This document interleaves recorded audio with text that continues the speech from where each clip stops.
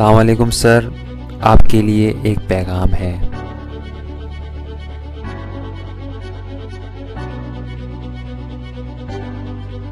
बिस्मिल्लाहिर्रहमानिर्रहीम। अस्सलाम वालेकुम दोस्तों, मैं हूं मोहम्मद काज़िम।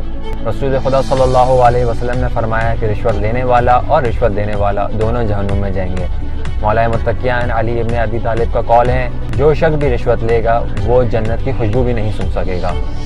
अगर आप पाकिस्तान में रहते हैं और ड्राइविंग से मुंसलिक है तो यकीनन व यकीन आपको कभी ना कभी पुलिस वालों ने ज़रूर पकड़ा होगा, और कभी अच्छे पुलिस वालों ने आप पे चालान लगाया होगा और बुरे पुलिस वालों ने आपसे रिश्वत ली होगी और आपने रिश्वत देके अपनी जान छुड़ाई होगी। तो हमने सोचा कि क्यों उन पुलिस वालों की इस्लाह की जाए और मौला मुत्तकियान अली इब्न अबी तालिब और रसूल खुदा सल्लल्लाहु अलैहि वसल्लम का कौल उन तक पैगाम पहुंचाया जाए। ये जो कौल था मौला मुत्तकियान अली इब्न अबी तालिब का जो कौल था, उसको हमने एक प्रिंट आउट दिया। अब हमने कहा कि प्रिंट आउट उनको देंगे तो अच्छा नहीं लगेगा, ठीक है ना।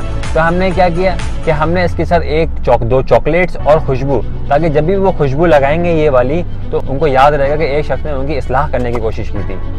इसी तरीके से हमने पुलिस वाले जो यकीनन व यकीनन ईमानदार होंगे, हमने उनकी ईमानदारी में इजाफा करने के लिए उनको ये पैगाम पहुंचाया और इंशाल्लाह उम्मीद है कि वो लोग अपनी इस्लाह करेंगे। अगर आपको ये वीडियो पसंद आए तो इस वीडियो को लाइक करें, शेयर करें और हाँ, हमारा चैनल ज़रूर सब्सक्राइब कर लीजिएगा। बहुत शुक्रिया। अल्लाह हाफ़िज़।